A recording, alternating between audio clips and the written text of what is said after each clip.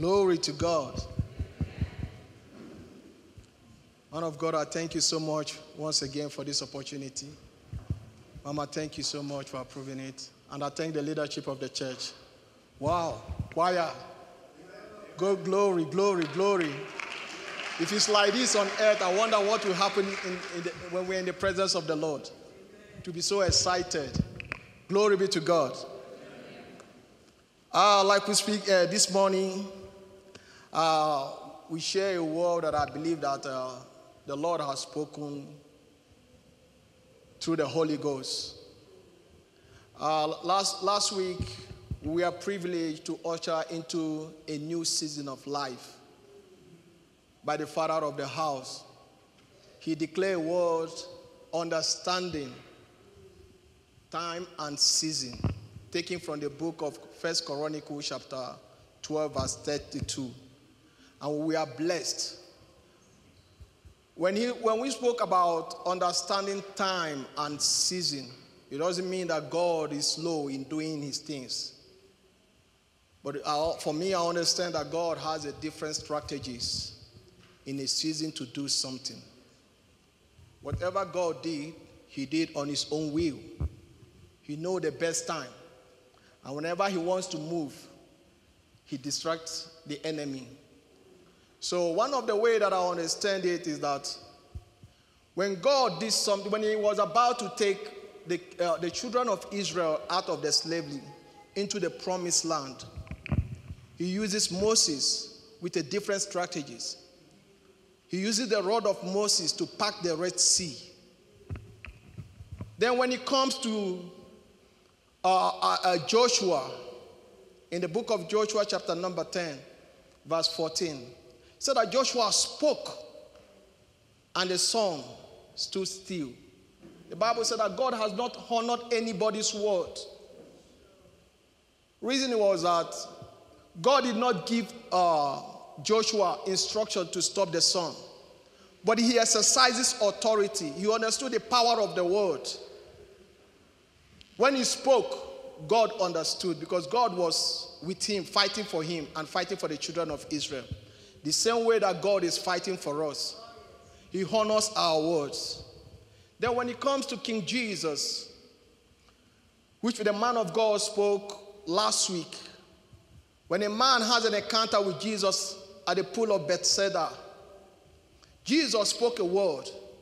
Even though that the man doubted the word of Jesus, he said that when Jesus asked him, do you want to get well? He said that nobody is here to help him. No one is ready to help him. I believe that when he's struggling, when the angel come down to steal the pool, when he's struggling to get in, some people will push him back, or some will put their leg not for him to get into the pool while they get into there. But Jesus said something. He said, man, pick up your mat and go home. The power of words. Pick up your mat and go home. And that brought me to our message this morning titled, Advance in Life Through Your Words. Hallelujah. Amen. Advancing in life through your words. Turn to your neighbor or say to your neighbor, my words are power. Hallelujah. We are taking our scripture reading this morning from the Gospel of Matthew, chapter number 12, verse 36. Are you there? We are reading from the New King James Version. And it reads, but I say to you that for every idle word man shall speak, or man may speak, they will give account of it in the day of judgment. Hallelujah.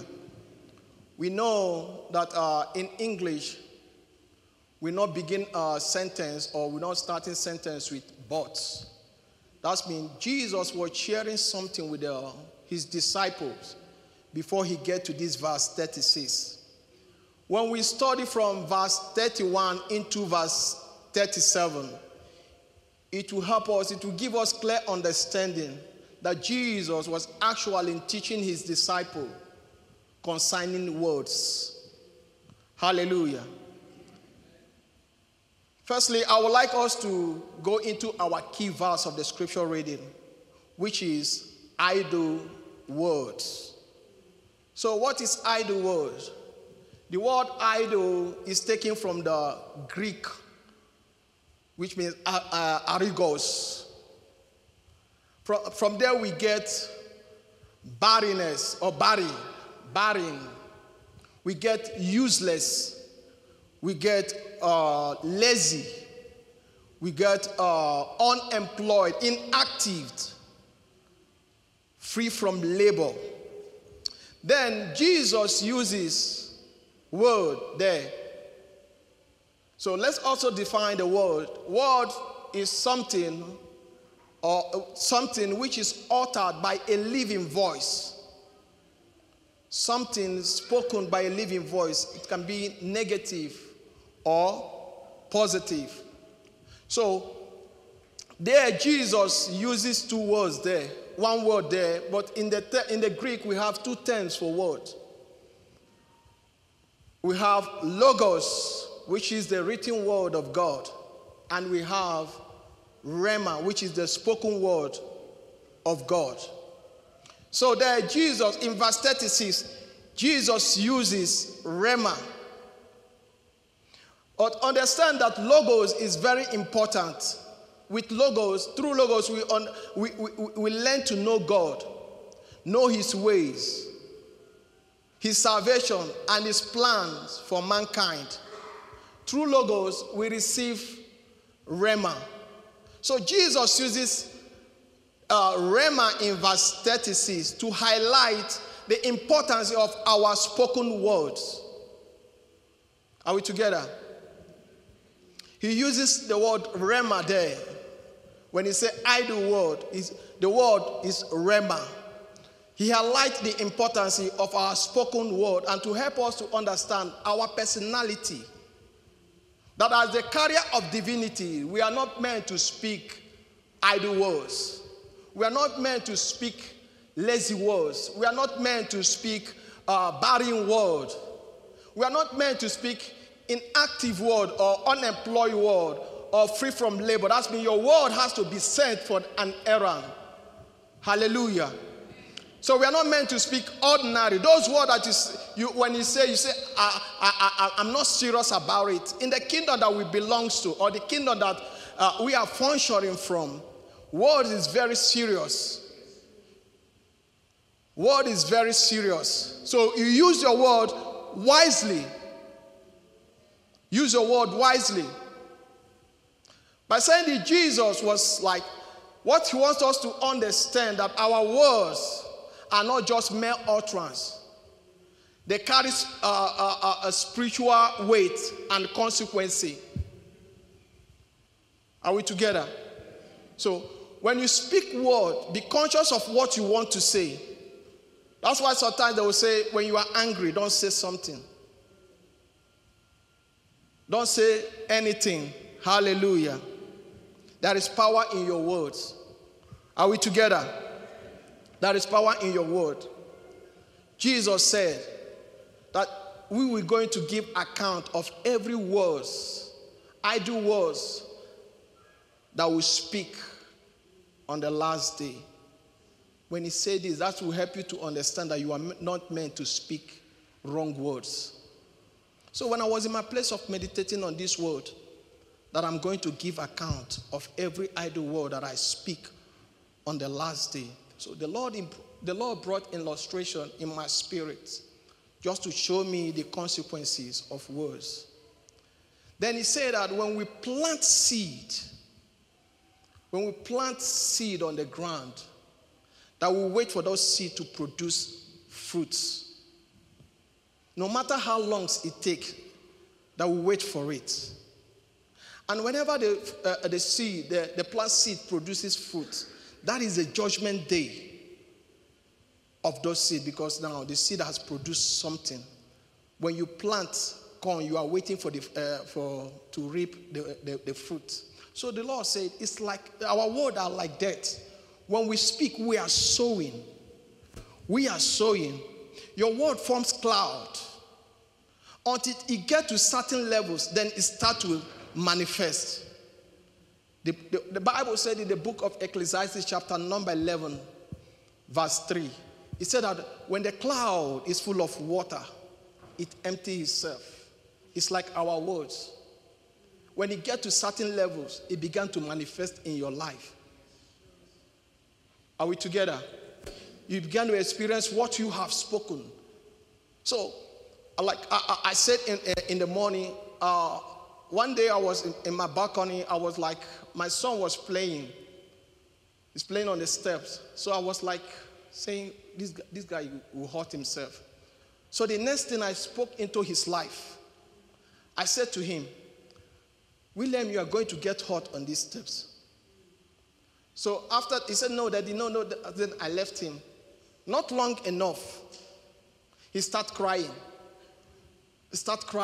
Then I came back to him. I said, what happened? He said he hit his shin on the steps.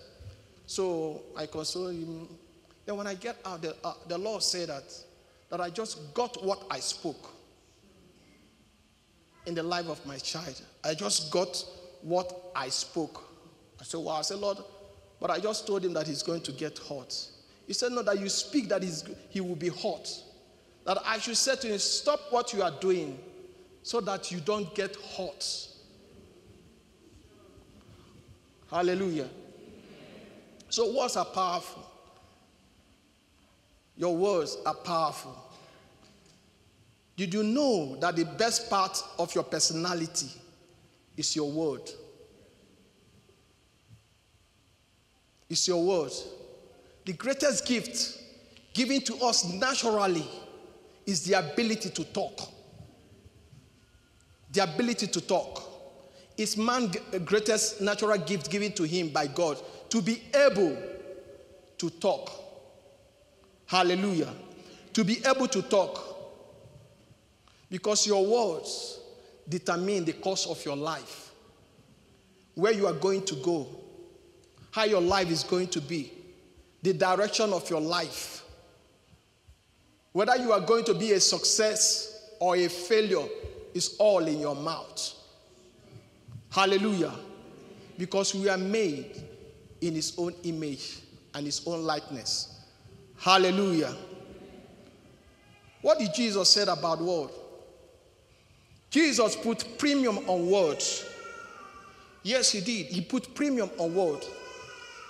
Let's turn our Bible to the Gospel of John, chapter number 6, verse 63.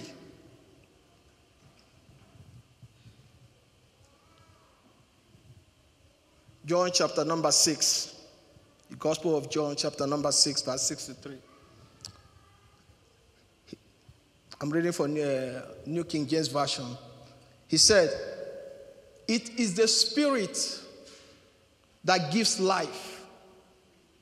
The flesh profit nothing. The word that I speak unto you, they are spirits and they are life. It helps us to understand something there. That the difference between the word of Jesus and the word of any other person is the last part. Understand that the words that you speak, they are spirits.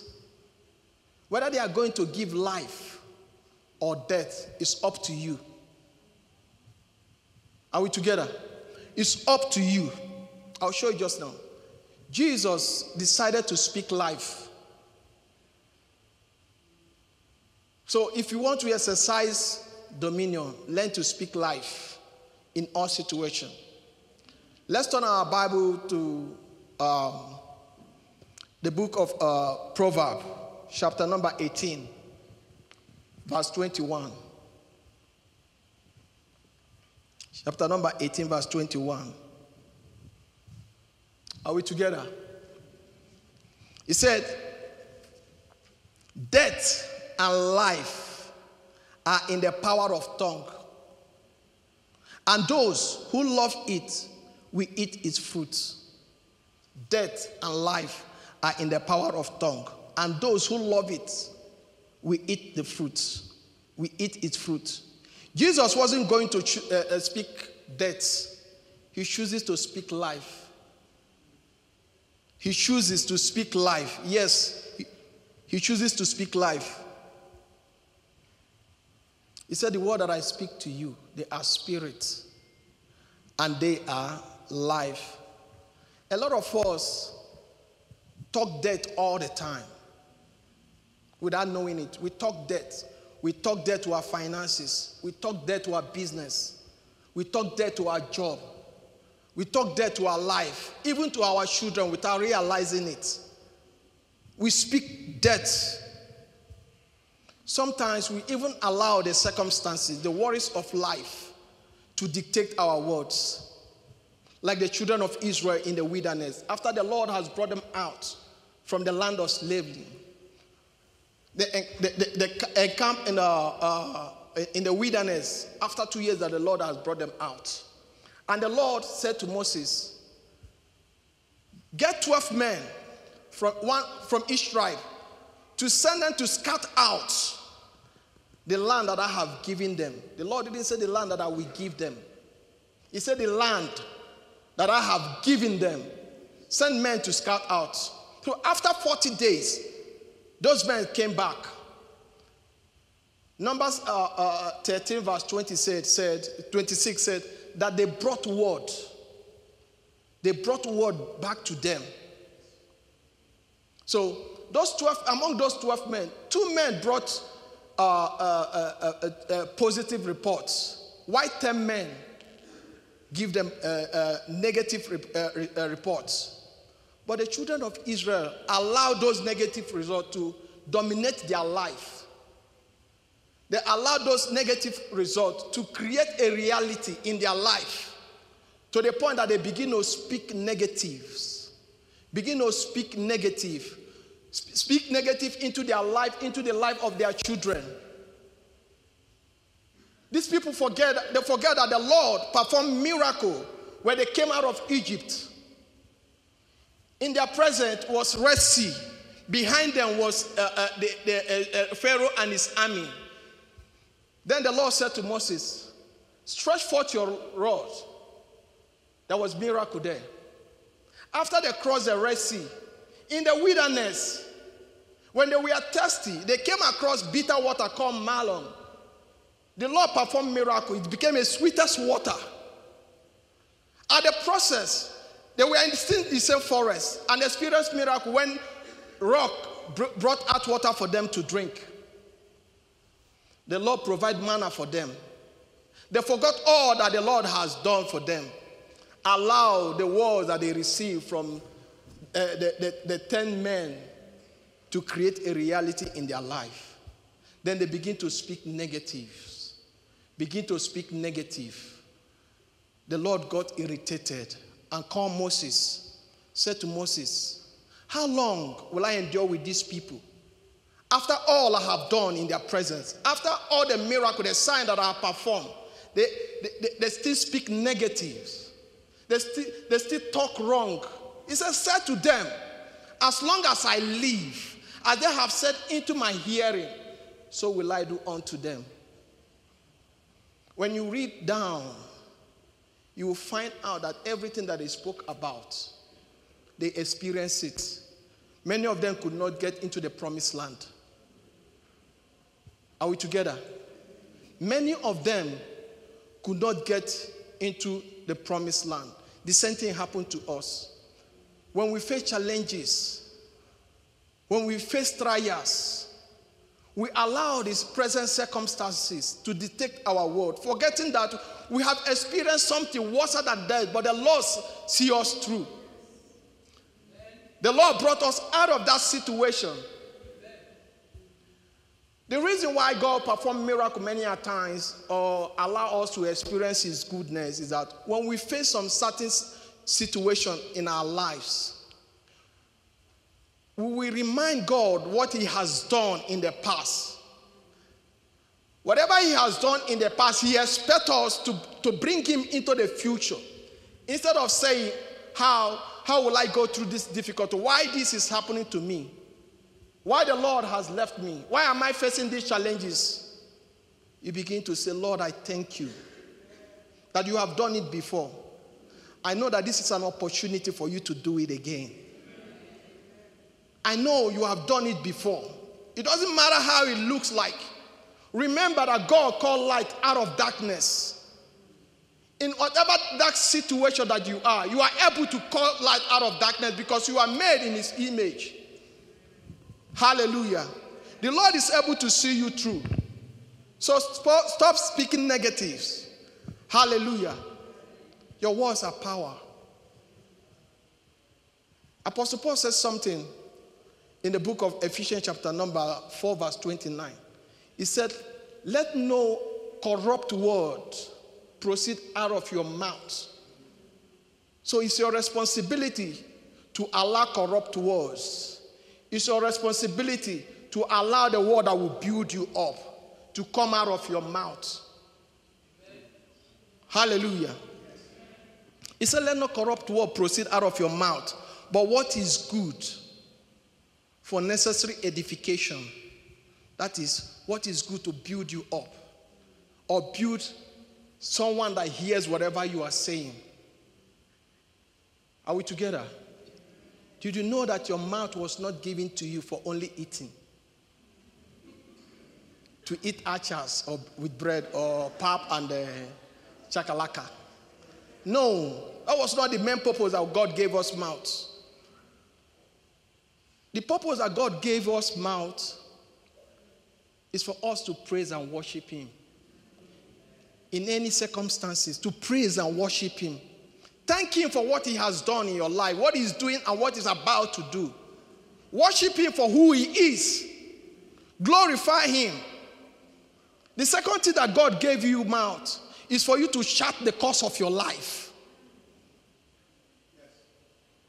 To bring his presence in every situation, to exercise dominion with your mouth. Then the third reason why God gave us mouths is to be able to create, to use word to create things like him. Remember, you are like him. To create things with your words. To create the situation, the life that you want to live with your words. That's why God gave you mouth. It's not just for eating. Take this serious. Take this serious. When I say your words, I don't mean your idea or your sense knowledge words. The Bible says in 1 Corinthians chapter 6, verse 20, it says, we are bought with a price. It's a glorified God with your body and your spirit, which is God. If this means something to us, that we are bought with a price, if truly that we have been bought with a price, that means your life is no longer yours. Your life doesn't belong to you anymore. We are meant to live according to the ways and the knowledge of him who has bought us with a price. We are meant to live according to his ways. And one of the ways that he has given to us to advance in life is through his words. It's through his words. So if we have been bought with a price, let God's words be your words. We are talking about advancing in life through your words. So if you want to see more progress in life, if you want to continue to exercise progress or to experience progress in life, let God's words, him who has bought you, let his word be your words. Because the word of God is power. The word of God is authority. Hallelujah. The word of God is power. Hallelujah. Let God's word be your word. He said to Joshua in the book of Joshua chapter number 1, verse 8. He said, this book of the law, that is my word, shall not depart out of your mouth. That means keep talking my word. Keep talking it.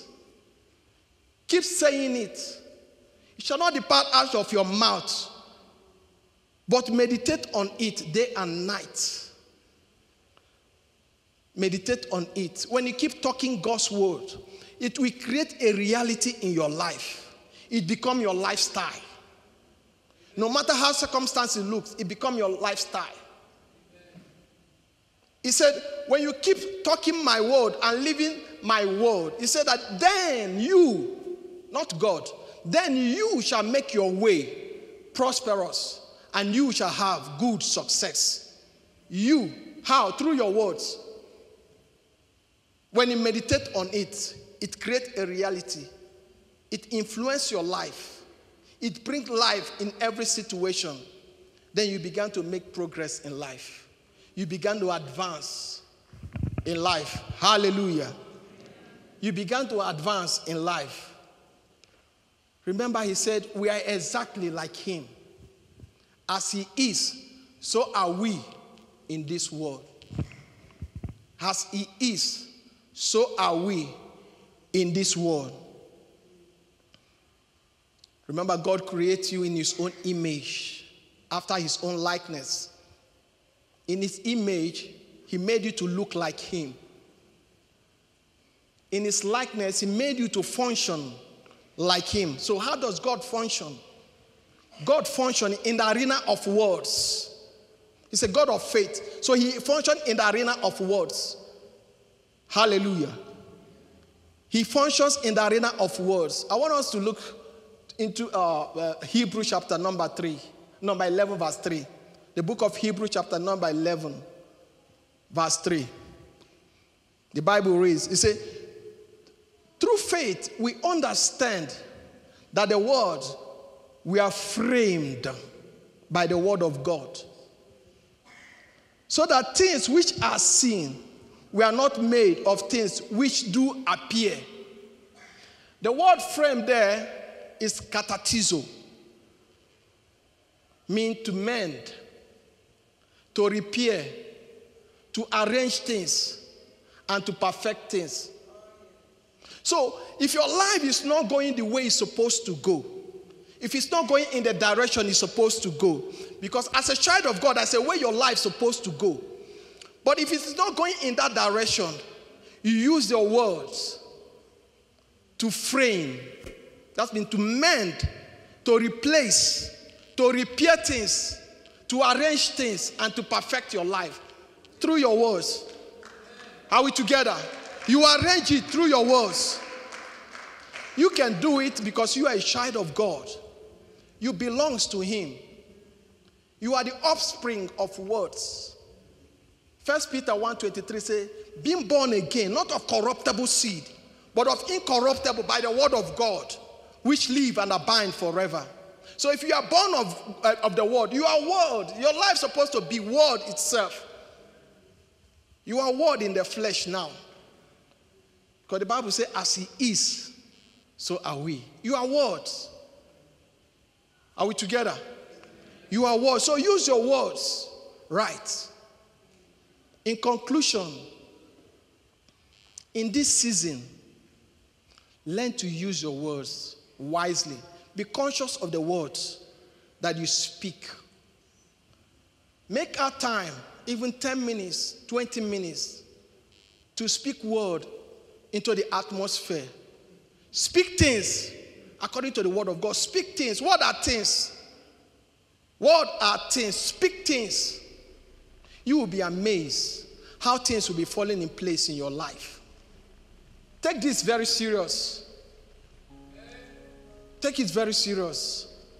And I leave you with this verse. Acts of Apostles chapter 20 verse 32. Apostle Paul say to his disciples in Ephesus, he said, now brethren, I commend you to God and to the words of his testimony, which is able to build you up and give you inheritance among them which are sanctified. You see what the word of God will do in your life if you take God's word to be your word. He said that his word will build you up. The word of God is able to build you up spiritually, build you up physically, build you up mentally, build you up financially, build you up everywhere. So trust God's word and make God's word your word. As you begin to use words wisely this season, may the Lord bless you. And may the Lord cause your words, your word that you have spoken to come into existence, that you will be able to experience God in another levels. In the name of Jesus Christ we pray. God bless you. Shalom. Shalom. Shalom. Thank you, Jesus. Let's stand on our feet, please.